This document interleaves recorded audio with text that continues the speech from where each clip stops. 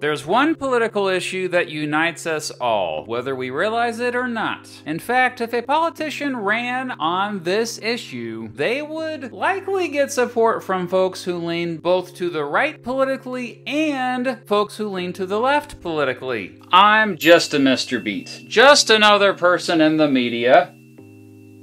Wait, I better explain what the media is. The media is simply communication that reaches a large audience. Anyway, many in the media don't let us know about this one political issue that unites all of us. And not to sound conspiratorial, but hear me out. It's because most media is owned by big corporations. And, oh yeah, I first better explain what a corporation is. A corporation is a business legally separate from the people who run it. We tend to automatically assume all corporations are huge, but most of them are actually small businesses. But the vast majority of the media?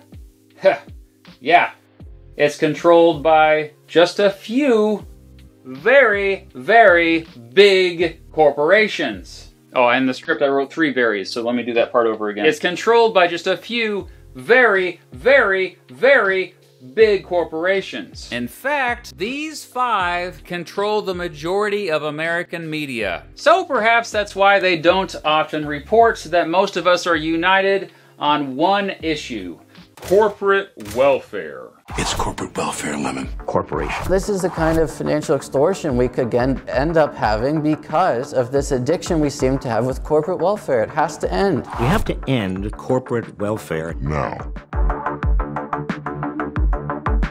And it truly doesn't matter where you lean politically. Folks who lean to the left, folks who lean to the right, capitalists, socialists, communists, libertarians, anarchists, conservatives, liberals, they all generally agree that corporate welfare is bad. In fact, when you search, quote, corporate welfare on YouTube, which is where you're probably watching this media right now, by the way, the first videos that come up talking trash about it are from John Stossel, a commentator who leans to the right, and Robert Reich, a commentator who leans to the left. Well, I'd also better explain what corporate welfare is, you know, since that's what this video is about. Corporate welfare is financial aid given by a government to corporations. So yes, we're talking about public funds, taxpayer money, going to corporations. Ralph Nader first popularized the phrase way back in 1956, and he has spent most of his life fighting it. I've often said that half of what Washington does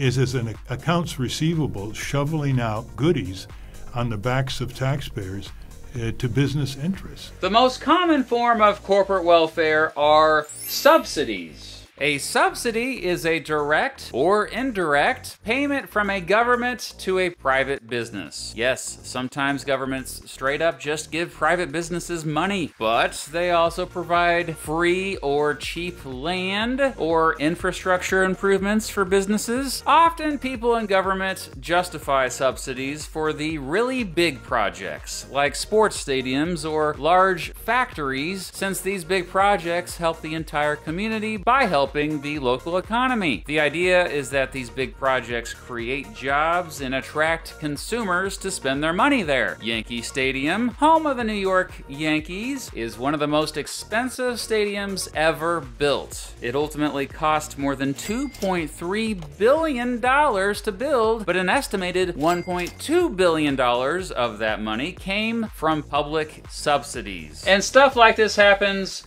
all over. My home state of Kansas recently offered $829 million in subsidies to Panasonic Energy so that it would build a new plant there. Often, though, corporate welfare is just tax breaks. Corporations regularly use deductions and tax exemptions to avoid paying taxes altogether. In fact, Amazon, which is currently the 4th largest corporation in the world, paid no federal income taxes in the United States in 2018. None whatsoever, despite making more than $11 billion in profit that year. In 2021, all of these American companies reported billions in profits, yet that same year, all of them paid a lower effective tax rate than you did. In fact, these 4 companies all got money back from the government. But it's not just individual corporations that get direct subsidies and tax breaks. Often, entire industries do. One of the most profitable industries in the United States, the fossil fuel industry, is subsidized, despite the industry threatening the environment. In fact, it gets more than $20 billion in subsidies each year. The pharmaceutical industry, which, you know, everybody loves, and which has notoriously profited in recent years selling expensive life-saving medication, is also heavily subsidized. Between 2010 and 2016, all 210 drugs approved by the Food and Drug Administration benefited from subsidies. The technology industry gets billions in subsidies each year. The agriculture industry gets billions in subsidies each year. The defense industry gets billions in subsidies each year. I have a whole video about the military-industrial complex, by the way, if you want to check it out. Oh, it's gone. Sorry, you missed your opportunity. The real estate industry even gets subsidized, despite a growing housing crisis in which people can no longer afford to buy or even rent homes. In 2021, the real estate industry got nearly $38 billion in subsidies. So whether it's big oil, big pharma, big tech, big ag, big defense, big real estate, big daddy, big mama, it appears that all of us are helping to pay for it. Corporate welfare also comes in the form of exclusive contracts. Governments do pick winners and losers, and politicians do play favorites with certain companies, often due to personal connections. In recent decades, corporate welfare really tends to skyrocket when there is an economic crisis. And if there's one thing that has unified Democrats and Republicans, and everybody in between, it's that we all hated the bank bailout. Citigroup, Merrill, and 7 other banks, which got $175 billion in tax-funded bailout money, paid out $33 billion in bonuses. Bailing out Wall Street is the only way to save Main Street, so says the president. It worked. That's what the president said about the taxpayer bailout as he saluted the official return of America's auto industry. The federal government was very quick to bail out the banks a decade ago. No questions asked. The federal government was very quick to bail out the auto industry. How about bailing out the nation's largest city? How about bailing out the epicenter of this crisis where people have been suffering? Mohammed, was this a bailout? Yeah, it was a bailout. Yep, it's often not the taxpayer getting bailed out during a recession. Instead, it's the taxpayer bailing out corporations. Too big to fail. Too big to fail. Too big to fail. The idea is that if we let these giant corporations fail, our entire economy will collapse. And yeah, that probably would happen actually. And it would suck for all of us. But isn't that evidence that our economy relies too much on just a small handful of huge corporations? We saw governments bail out corporations and industries quite a bit during the Great Recession, which peaked in 2008 and started when the American housing bubble burst, when people couldn't afford to pay back their mortgages anymore. In response to this bailing out of corporations, many of which were at least partially responsible for the economic crisis to begin with, by the way, people got understandably angry. 2 big movements began as a reaction to corporate welfare, at least partially, during the Great Recession. One was a left-leaning movement, the other was a right-leaning movement. The Tea Party movement, the right-leaning one, focused on lowering government spending and lowering taxes, and Occupy Wall Street, the left-leaning one, focused on the influence of money in politics and income inequality. However, while both movements seemed to be on opposite ends of the spectrum, one thing united them: their hatred of corporate welfare and special interests. Flash forward to the COVID-19 pandemic. COVID-19! COVID-19! And once again, the United States government spent hundreds of billions of dollars bailing out both corporations and small businesses. But guess what? It also bailed out individuals and families quite a bit. And as it turns out, most Americans were just fine with that. By this point in the video, if you're still watching anyway, you likely agree with me that corporate welfare does more harm than good. That it, at the very least, is unfair.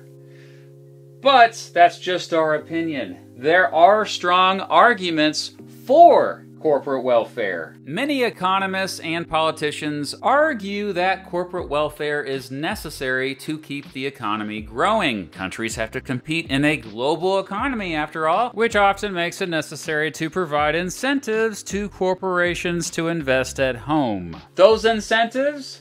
Subsidies, of course. And as I said earlier, the majority of economists argue that bailing out corporations and industries during an economic crisis is absolutely critical at preventing an even worse crisis. Think of it as a necessary evil. No one feels good about it, but the alternative would be much, much worse. Finally, often the biggest projects only happen to begin with due to government investment. They're just too big, too risky, too freaking expensive. So yeah, corporate welfare may be a necessary evil during crazy times or in certain circumstances, but that's not the problem. The problem is that corporate welfare is the norm. It's the status quo. It's something that governments have been doing for decades now, like it isn't no thing but a chicken wing, over and over again, despite it not being popular.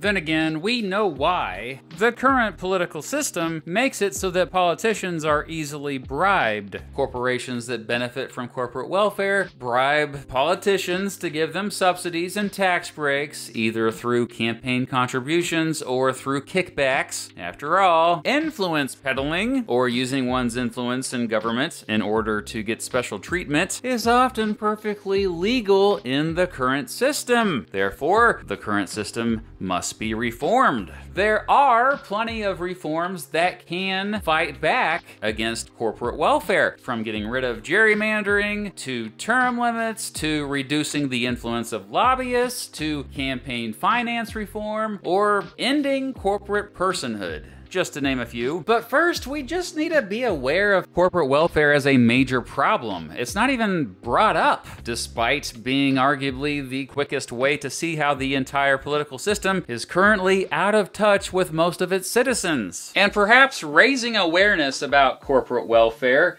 is the quickest way for all of us to realize we're more united than most of the media wants us to think. Much of what drove the support for Ross Perot for president in 1992. I'm spending my money, not PAC money, not foreign money, my money, to take this message to the people. Ron Paul for president in 2008. Whether they're Republicans or Democrats, they're going to support the corporations. Even in medical care reform, who do you think is going to come out well on this? Corporations, drug companies, and insurance companies, they're being protected. And Bernie Sanders and Donald Trump for president in 2016. Legislation to provide some $53 billion in corporate welfare with no strings attached to the highly profitable microchip industry. The special interests, Wall Street, the career politicians, the system is rigged, and I've been saying it for a long time. Was a backlash against corporate welfare, whether their supporters actually realized it or not. Those on the left end of the political spectrum tend to criticize corporations. Those on the right end of the political spectrum tend to criticize the government. But what if I told you that these corporations and the government were often on the same team, and the rest of us? We're not on that team. In fact, I predict the politicians in the next election who talk the most trash about corporate welfare are the ones who are more likely to get elected, no matter what their political affiliation. And you're never going to see an ad campaign like this. Tired of big corporations not getting enough handouts from the government? Tired of your tax dollars not going to bail out greedy, wealthy plutocrats? Want less money? Want corporations to have more money? Want them to keep raising prices despite us having less money? Then vote for me. Don't be fooled. Big oil, big pharma, and big tech are our friends. Corporations should pay no taxes. Heck, they should get free money. And I'm only saying this because they donated to my campaign. Yeah, if you were horrified by what you just saw in that campaign ad, you're probably against corporate welfare.